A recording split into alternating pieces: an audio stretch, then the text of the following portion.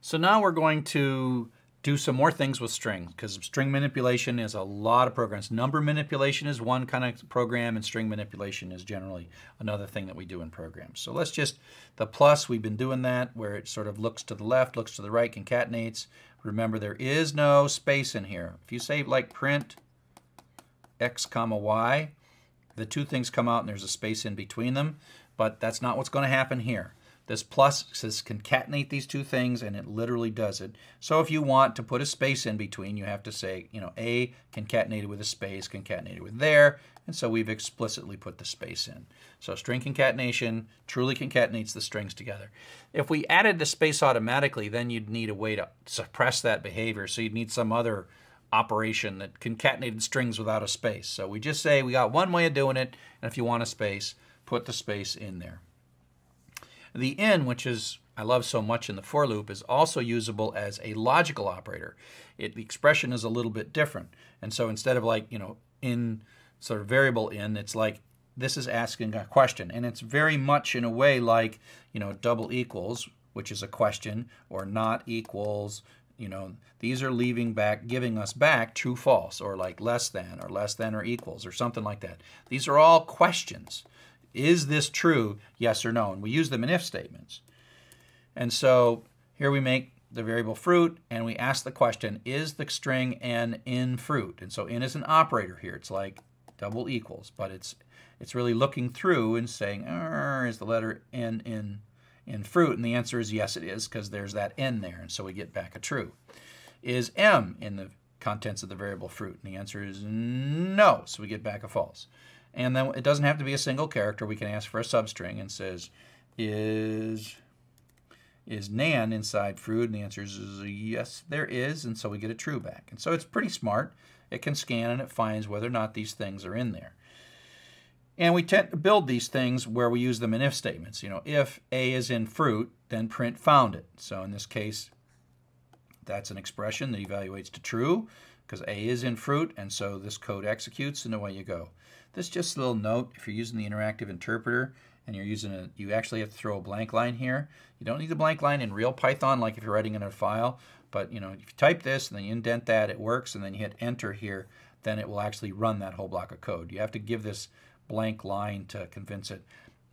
It's a situation where the interpreter, the chevron prompt, is slightly different than a Python, the syntax in a Python script. No biggie, but I bet by now you've probably figured that out. Okay, you can compare strings. They make a lot of sense. Equal sign, you know, it just, you know, compares character for character. Less than and greater than have to do with the character set of your computer and the character set that Python is configured to use. So less than, if you recall, we did max and min, and we learned that the uppercase letters are generally less than lowercase letters, right? So uppercase Z is less than lowercase a. And that's going to happen if you do upper, greater than, or less than. Now the thing that works, for example, that is, you know, consistent, is if you have something like Chuck with uppercase C and Glenn with uppercase G, oops, and lowercase everything else, it's going to sort right because all the uppercase letters sort the right way and the lowercase letters sort the right way. And but Chuck and Glenn will sort the wrong way because the G is going to sort before the C. And so, but it's okay. It makes some sense. It's all consistent, but you can do this. But certainly double equal sign works just peachy fine. So those are sort of the basic operations we can do, but there's a whole bunch of additional capabilities that are part of what we call the string library. And it has to do with the idea that strings are objects. And later we'll learn what objects are and learn a lot of stuff. Just for now, objects are these kinds of variables that have capabilities that are kind of grafted onto or built into them. And so inside, once we put a string in greet, Python knows that's a string. If you use the type command, it would say, oh, class stir. That stir confers certain benefits and privileges that strings are capable of doing that are different than what integers can do and different than what files can do and other kinds of types, right? And one of the things they can do is you can say greet dot lower. Now, it's almost like saying, you're like calling a function called lower and passing greet into it. But this is slightly different syntax. This is run a function lower that's part of the string object, or the string class, that is going to give us back a lowercase copy. So what this functionally does is says, make a copy of greet, but all lowercase, and return it to us, and then we're going to store that into Zap. And so if we print this out, it's basically all lowercase. And if we take a look at what's in greet, we see the greet is unchanged, because this was make a copy that's lowercase, a lowercase copy. And so it doesn't change the original. And even a constant isn't a legit object, and we have a lower method inside of this. So this just prints hi there dot lower, which gives us hi there all lowercase. So we're good. Okay, and so even constants have this sort of built-in capability. When we get there, we're going to call, you can look this up, look at object method. Method. This thing is a method. Or you can look ahead in an upcoming chapter and figure out what methods are, or you can just look on the internet and figure out what methods are. And we will cover this in much greater detail when we get there. This is foreshadowing. Now these are the dir and the type are things we've done before. And so the type says it's type stir. Class is an object-oriented term that basically says this is a thing that's of the category string. And now dir says what are strings capable of? And there's actually a bunch of things. I don't show them all. But these are a bunch of methods in the class stir. This is a light version of an object-oriented lecture. And these are just things you can do. So stuff dot blah, blah, blah, parenthesis. Okay, replace, rfind, rstip. They're all here. There's a whole bunch of them. And dir is not the best documentation for these things, but Python, of course, has wonderful online documentation that explains it. So they tell you what the parameters are, and stir is whatever variable like, x or y, and y dot replace blah, blah, old, new, y dot rjust for justification or split.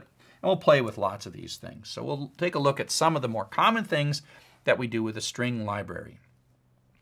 Capitalize, which is takes a string like, A, B, C, and makes the first letter A, B, C. Or you could even have A, B, C as input, and then output makes A, B, C. Capitalize. Whenever it's done, the first letter is capitalized. That's what capitalize does. Why you want to do that? Whatever. It's already built in. You could write a for loop to do that, but it's already built in. So we'll take a look at some of these things. One of the most common things that we do is use the find operator. And it's kind of like in, except that instead of returning true, false, it returns where it found it. So the in says, is the NA inside banana? Or find says, where inside the banana is NA? So we say fruit.find, it's a method within strings, and we pass in NA, and then Python goes looking through here and says, oh, there's an NA right there, starting in position 2. Now, it doesn't say there's a bunch of them. Later, we'll figure out how, if you really want to find a bunch of them, you use a thing called regular expressions, more foreshadowing. But you find the first one, and it comes back with the number 2. So the position is where the NA is positioned within the banana is position 2. But that's actually the third letter, so don't forget that. If you look for something that's not there, no Z, you get back -1. So that's our little indicator, our flag that basically says, did not find it. Okay? So that's the find operation. We already have played with the uppercase and the lowercase. There is an upper that is effectively shouting. Remember that greet doesn't change. There's a lower that goes all to lowercase. Sometimes I tend to use these when I don't exactly know and I want to do an if test to say if here's a string and here's a string and I want to ignore the case. I say if the string lower is equal to the other string lower, then I know that they're both lower, that they match ignoring case. Search and replace. So this is an example where we have hello Bob is in this variable, and we're going to call the replace method inside of the greet variable. and give it two parameters. In this case, we're going to give an old and a new. So that says go find all the Bobs and replace them with Janes.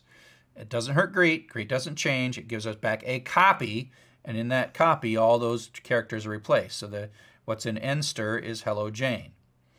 We can replace all the O's with X's, so that goes here and replaces that and replaces that. Of course, Greet's unchanged, but then we get a copy of it with the O's replaced with X and put that in Enster, and so that's where we get Hello Bob with X's instead of O's. And it just shows that this is a sort of multi-replace. It goes through and finds all of the O's and replaces them. There was only one Bob, but it would have found, if there was more than one Bob, it would have fixed all the Bobs and changed them to Janes. White space is something that we see. The best way to think of white space is it's like spaces. But there are other things that qualify as white space, like new lines or tabs. There's other characters that you'll find in strings, especially if you start reading them from files. And so there's sort of crufty bits. The way that I think of white space is like, here's something printed out and it's like A, B, C, D, E, F. Well, there's something here and you can't see it. It's like a clear letter. That's what white space is. If this were a white piece of paper, it would be white space. It might be a tab, might be a bunch of spaces, whatever. It's white space. That's what white space means. It affects mostly spaces, but there are a few other characters that do it. So here we have a string that's got spaces at the beginning and end, and strip pulls off the characters from both the beginning and the end. It says whoosh, whoosh. It doesn't hurt the original variable. It just gives us back a copy with nothing there. And we can strip from the right side if we want, and then we can strip from the left side. And so that's a way of, otherwise you'd be writing loops to get rid of the white space. Like, oh, what if there are 4 characters, or 4 characters at the beginning, I'm going to throw them away. 3 characters in, throw them away. I'd be writing a for loop, do this other thing, concatenate these things together. It's like, no, why didn't they write a library for it? Ah, yes, they did. They did. They wrote a library for it. And so we're in good shape. So again, these libraries are, you gotta use them, otherwise you'd be writing crazy loops. We can ask, it's a real common problem to be scanning through a file and want to know only the lines that start with a prefix. And there is a built-in method called starts with. Line.starts with. This takes a parameter, what prefix we're looking for, and in this case we get true back because it does start with please. Does it start with lowercase p? And then we get back a false because no, it doesn't start with a lowercase p. So it is a true false. We tend to use that in the if, starts with, colon, do something to the line. And that way we skip a bunch of lines except the ones that start with the prefix that we're looking for. Now, let's put some of this together. Some find and some slicing. So slicing is the word for using that colon operator. So let's take a look. So here's a big long string, and you're going to see a lot of these in the later chapters of the book. We're obsessed with email messages in this class. And so here's the first line of a bunch of email messages. The formatted of the word is the word from, space, then an email address, which includes a name and an @ sign, which is the organization, a space, and then a date and time, which it was sent. This is actually a real email message from a real person. That's Stephen right there. If you're ever in Cape Town, stop by UCT. He's there. That's where he's at. I've been to UCT and I said hi to Stephen. People who've taken this course actually know Stephen. That's crazy, right? People who've taken this course are from South Africa and they know Stephen, and they walked up and said, hey Stephen, you're in Dr. Chuck's lecture. Yes, Stephen, you are in Dr. Chuck's lecture. Okay, but that's not the point. We're learning Python. Okay, so what I'm interested in is I want to extract this little bit from here to here. I want to go one character after the @ sign up to, but not including the next space. So we're going to take a couple of steps. First, we're going to say, okay, let's find the @ sign. Where is that? Python goes and says, oh, that's in position 21, so it returns 21 back in there, and so we get 21. That's the start. The character after that is where we want to start. Now, the next thing I want to do is I want to say, where is the next space after this? Well, it turns out in find you can put a second parameter in and say that's where to start. So this is starting here and looking for a space. And says, oh, I just found you a space starting at the @ sign. So down comes 31 into here. We have basically 21 to 31, which kind of boundary that gives us the boundary. Now here's the fun part. We want to slice this out. So slicing is like, ooh, chop, I'll choppa. So we're going to go one beyond the at, so that's going to give us the little u, at position plus 1, through space position. But it's not really a space position. It's up to but not including the space position. Look how nice that came out, right? So we up to but not including the space position. We get exactly what we want, not extra stuff. And we get back the piece that we were trying to pull out. So you'll see how we sort of put these things together. I must have written this same code 20,000 times in the last 30 years of search for something, search for the start of something, search for the end of something, pull the thing out. Search for the start of something, search for the end of something, pull the thing out. And we'll find that there are actually better ways to do this, but this is kind of low level, sort of doing it the hard way in Python. So this is just a little bit. We're talking about Python 3, but some of you may have to work in Python 2 from time to time. And so one of the real advantages of Python 3 is that all the strings internally are what are called Unicode, which means that they can represent a wide range of character sets. In Python 2, strings sometimes have to go through conversions. There are two kinds of things. And so in Python 2, there were regular strings and Unicode strings.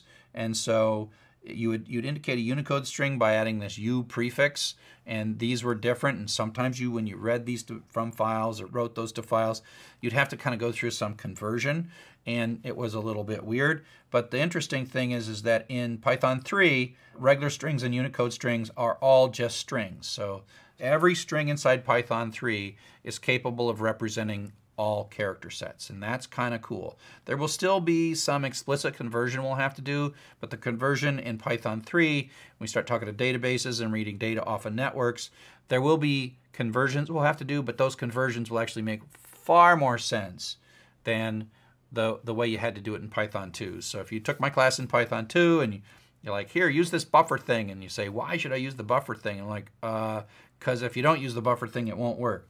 At least in Python 3, we have a sense of external data coming from outside your computer needs to be dealt with in a certain way, and it's quite predictable. So Python 3 does a really much better job on character sets than Python 2. It's possible in Python 2, but it wasn't as easy.